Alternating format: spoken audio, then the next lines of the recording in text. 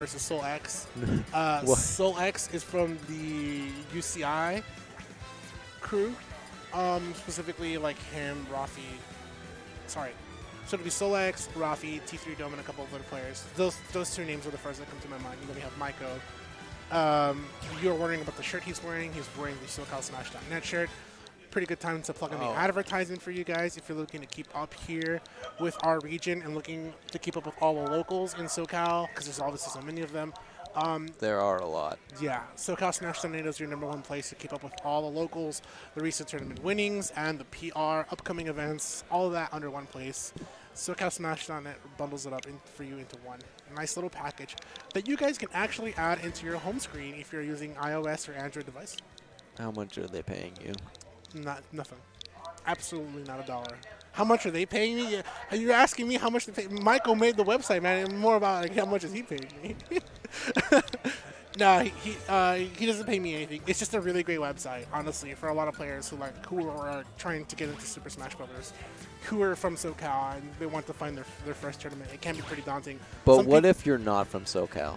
If you're looking to keep up from SoCal, keep up with SoCal. If you're interested in the region too and seeing like who's good. If you're interested in being a player coming here for Congo Saga, maybe a week before, a month Sell before, it, fans. Sell it. Here. It's the website. I'm telling you, it's the SoCalSmash.net. What more do I need to say? I don't know. Maybe drink water, be healthy, and go to college.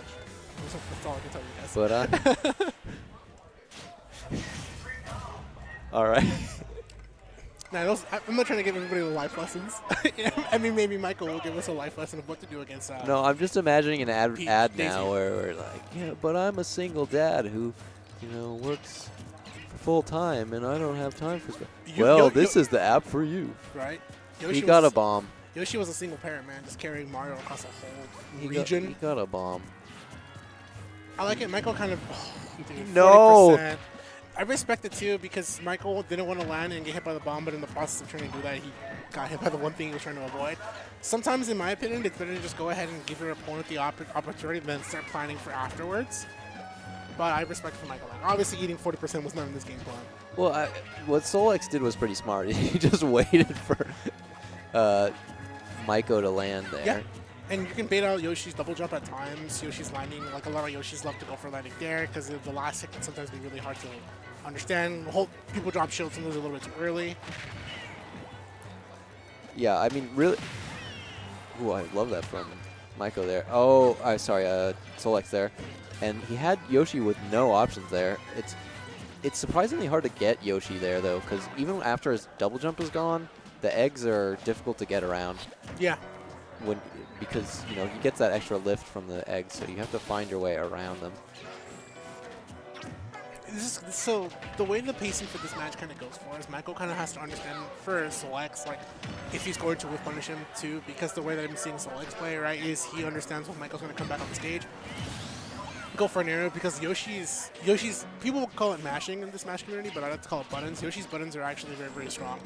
They have a lasting hitbox. You kind of have to respect them, but the problem is that Yoshi does commit to those buttons. So if you're a player like Soulx who's looking to whiff punish Michael for his approaches, like so, which he missed the whiff punish, then you can definitely get Yoshi on the back foot. Yeah, Yoshi's drift can be sort of problematic for Peach and Daisy, just because I mean, Peach and Daisy love to kind of float around. But Yoshi can weave in and out of that space so well. I like how Soulx is playing this because he's not really going up in the air and chasing Yoshi around. Yeah, he's kind of playing the ground game because he knows like Yoshi kind of has to do the approaching here. Yoshi also is a character that sometimes struggles to approach. Like I said, he does commit to pressing those buttons. We're like, see that nair? Yoshi does commit to nair and he kind of has to react afterward. If he doesn't space the nair properly, he will get punished. There's that nair. And finally gets Soulx on the second stock here. Michael trying to keep it pretty slow, and honestly, that's kind of how it's going. Where like Michael doesn't want to overcommit, get whiff punish, but same thing for Soulx. He doesn't want to like give Michael the opportunity to still come in with those aerials for free. Yeah, I mean, so yeah, Maiko here he's decided he's not going to approach, and Soulx has decided, okay, I'm just gonna pull turnips. Yeah. I mean, you always have that option with Daisy and Peach because the turnips are such good tools. Yeah. The best part about them too is like you have the RNG factor, possibly pulling a turnip or Saturn And for Soulx, right, like this is a very slow-paced game out of the respect that Maiko kind of has to pay against Daisy.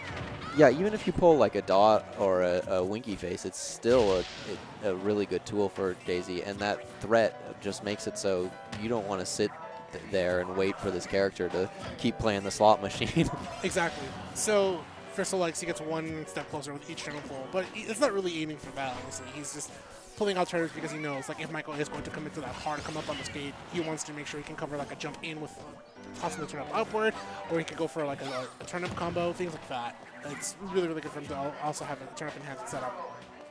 Like, once again, we having these two here kind of float there in the neutral because, like, Maiko doesn't want to commit to a nair or down air and then get whiff punished by Soulx. Soulx doesn't want to go in because one of the things that Daisy does suffer in is approaching, and she always has to approach with things like nair or a turn up to kind of bait out to her opponent to, like, go for an aerial or jump out.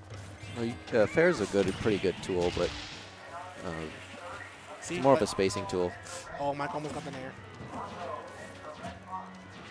Okay. Nice, good empty hop and try to. He kind of crossed him unintentionally here.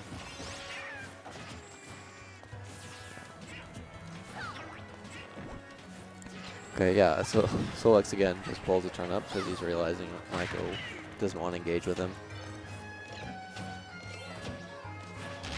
Cross it with the nair. With the good use of back air, Soulx kind of felt he was free That's to come super back. low. Yep.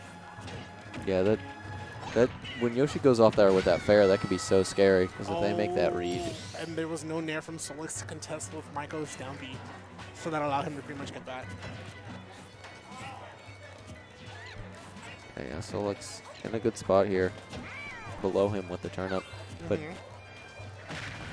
I mean, we're going down to 3 minutes into the wire, ladies and gentlemen. So, like, it is very much a slow-paced game for that purpose, right? Like, I am noticing that Maiko finally gets it down there, and he's able to come in here, but he kind of tries to retake center stage to himself, 113%. Yeah, Maiko's got a huge hill to climb, and the way Soulx has been playing this, just like refusing to fight with him on his terms. What a call.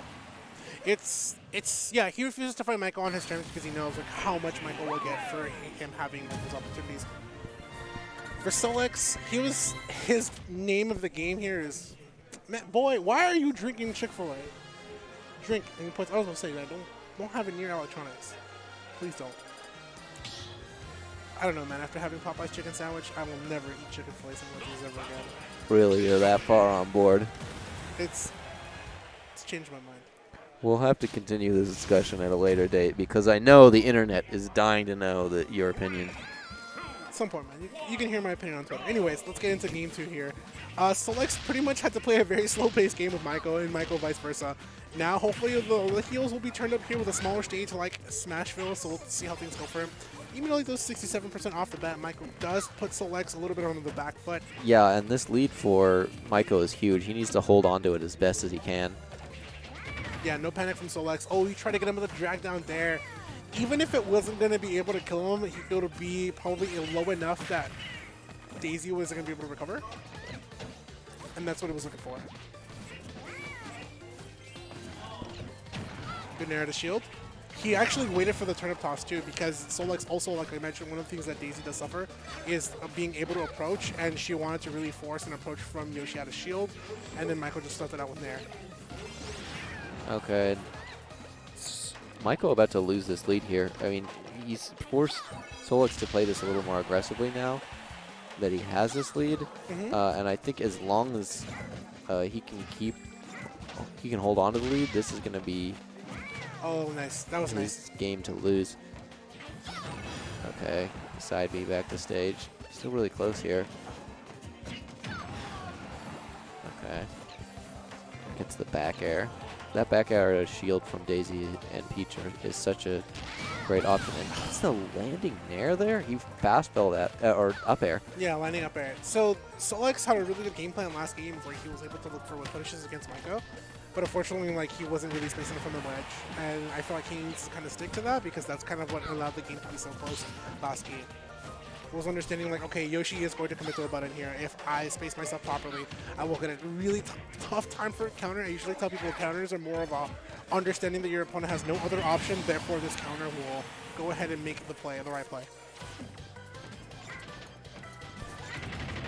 Goes for the covering jump twice in a row there.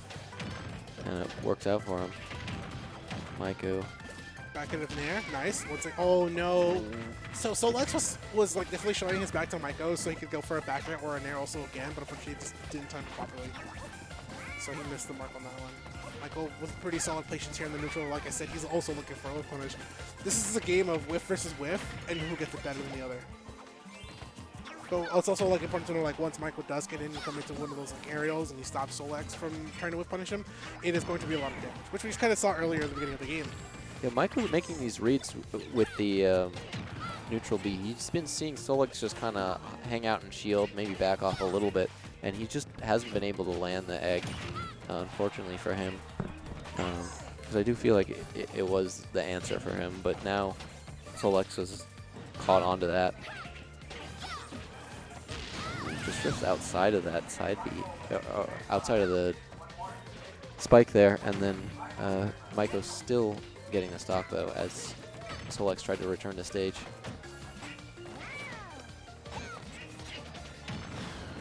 Okay, Soulx doing a great job of pressuring Maiko right now though. I mean, he's... So what'd you say about counters? Well, they're really good if you're able to understand your opponent's going to go for the obvious option, man. Like if you go for a counter, you want to make sure that, okay, my opponent has been going for, you know, an area out of ledge, therefore if I try to go ahead and call it out with a counter, it'll be the good play. Or if your opponent has like a very low recovery with the hitbox, using counter to stuff it out will be really good. But sometimes like, if you do go for counters, you do commit to the end line that counters do have, which can definitely be, you know, not a very good risk reward, because the risk is pretty high and the reward is, you know, only good if your opponent is off stage. Unless you're recording in Smash 4 with the counter was ridiculous. Back air. I feel like Maiko's definitely trying to space it, but unfortunately he gets caught on the landing here. Soulx taking this man to a quick 36%. Maiko with the up air on Soulx's platform. Yeah, that was big for Soulx. Yeah. I mean, he had that deficit. And again, that Yoshi with the lead is so scary. Especially, I mean, Yoshi just has a lot of kill power in this game. We haven't seen that many up smashes, but it's a great move from Yoshi and can really catch you off guard. And sometimes you just go over platforms by like a inch, man. If you're not ready for it, you'll get caught by it. So that's why I tell people, like, be careful when giving Yoshi's platforms, because Yoshi can definitely go for up airs, go for an up smash, things like that. All right. Soulx off stage here. Can Maiko get this edge guard? Might be going for a back out of shield or an air. Oh, different up air. Trying to call for probably for an aerial approach. Once again, man, we're at 3 minutes in the mark. That's what I'm telling you, man. It's kind of whiff versus whiff. Our last stock, last hit scenario here. There's an air. Maiko might be trying to go for another aerial out of the shield. Punish. Soulx looking to stall the time on the recovery. Grabs the ledge. Maiko looking for a possible back air, but ledge off fair. No, so he jumped in and he tried to probably go for an empty hop back air, but the counter there, he kind of stops Maiko for. He tells Maiko, you pay the price for going for